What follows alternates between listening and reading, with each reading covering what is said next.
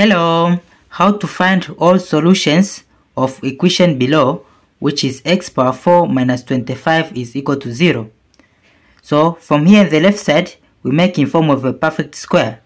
So x power 4 into square is x square, then bracket square, minus 25 into square is 5 square is equal to 0.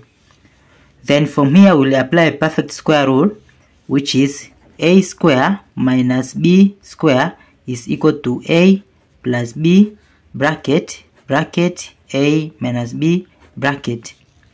So when you compare a square with x square bracket square, then a is equal to x square. And when you compare b square with 5 square, then b is equal to 5.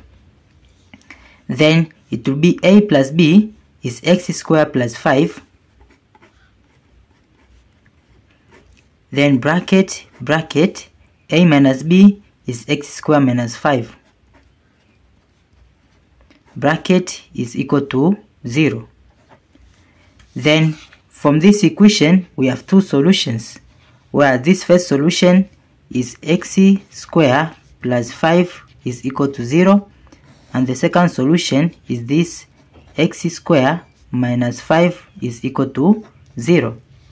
Then from the first solution, we take 5 to the right side, so it will be x square is equal to negative 5. Then we'll apply square root in both sides. So this square root will cancel with square, then it will be x is equal to plus or minus square root of negative 5 is same as 5 times negative 1.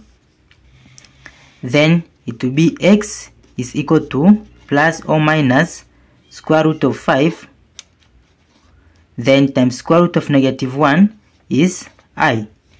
So from here we have two solutions, whereas first solution, when is positive, it will be x1 is equal to square root of 5i, and the second solution, when is negative, it will be negative square root of 5i. And to solve from this second solution, in here we make x square minus 5 in form of a perfect square. So it will be x square minus 5 is same as square root of 5 bracket square is equal to 0.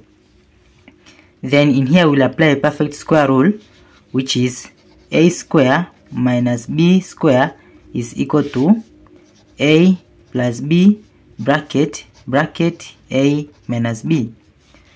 So when you compare a square with x square, then a is equal to x. And when you compare b square with square root of 5 square, then b is equal to square root of 5. Then it will be a plus b is x plus square root of 5. Then bracket a minus b is x minus square root of 5. Bracket is equal to 0. Then from here we have two solutions, whereas this first solution, it will be x plus square root of 5 is equal to 0, and the second solution is this x minus square root of 5 is equal to 0.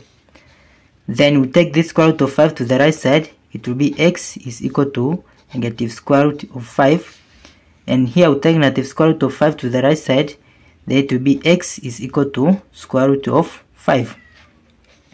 Therefore, the third value of x is equal to this square root of 5, and the fourth value of x is equal to this negative square root of 5.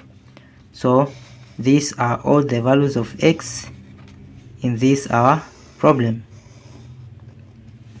Thank you for watching. See you in the next video. Bye bye.